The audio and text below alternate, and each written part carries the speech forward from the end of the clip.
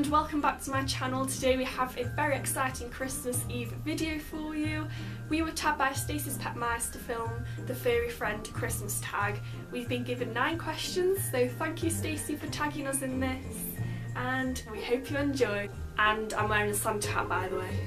So the first question is, when do you start getting excited about buying your pets Christmas presents? I think it's all year with me.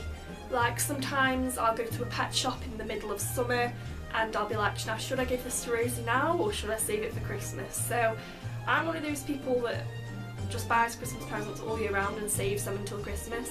But the main time when I start getting really festive and like spendy, if that's the word, is probably towards the end of November and the middle of December. Do you get your pets a Christmas advent calendar? I don't get Rosie a Christmas advent calendar because I haven't really found one that doesn't contain dairy, because a lot of the small pet ones, they're like chocolatey kind of ones, and Rosie and rabbits in general can't have dairy things, so I've never bought a Christmas advent calendar before.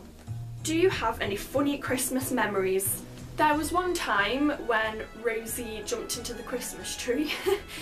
Before Rosie free ranged in her room, we used to have a real Christmas tree. Rosie, not in the shot. And one time Rosie thought it would be fun, we were like sitting on the sofa, and Rosie thought it would be fun to jump in the Christmas tree, and she actually did.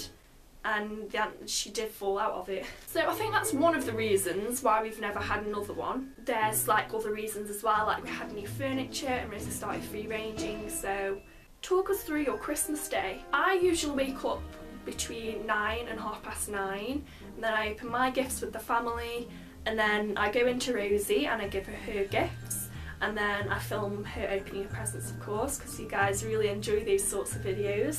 Well, this year my family's coming round for their Christmas lunch, and then I think they'll go home and then they're coming back for a buffet at night time, and we'll stay awake till like, I don't know, stupid o'clock in the morning, and food is involved and alcohol is involved, and we just have a great time really. And then have another lunch on Boxing Day as well, so it's like Christmas Eve, Christmas Day, Boxing Day, the day after Boxing Day, it's all Christmas themed.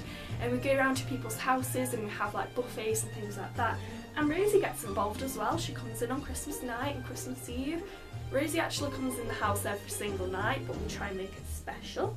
What food do your pets get for Christmas Day? I didn't really go too over the top with Rosie's food, like she can't have our Christmas lunch of course. She has like hay cookies, or I'll make her a fruit salad. She doesn't really have anything very special, just a treat or something like that. Do you have any Christmas traditions? I don't personally have a Christmas tradition. I think like Christmas traditions is like the traditional Christmas lunch, we do all that stuff. We open our gifts in the morning, we visit family. My tradition with Rosie is that we film her opening the Christmas presents, then upload them to YouTube. What's the most exciting Christmas present you've bought for your pets? I think that the most exciting one was last year when I bought Rosie that huge Violet box just full of stuff, and she jumped into it. I loved that. That was my favourite one. Do you wrap up your pets' presents? I always wrap up Rosie's Christmas presents because I know that she loves opening paper in general, and yeah, she just loves it, so I always wrap up her Christmas presents. Do you place your pet's presents under the Christmas tree?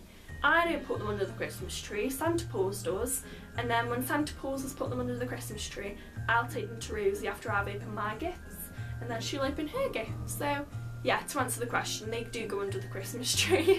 So thank you so much to Stacey for tagging us in the Furry Friend Christmas tag. We hope you enjoyed, and I am struggling on people to tag, so I tag any of you who are watching this video and want to film this. You don't have to ask, just go ahead and film it. We hope you have an amazing Christmas, and we will see you again in our next video. Bye!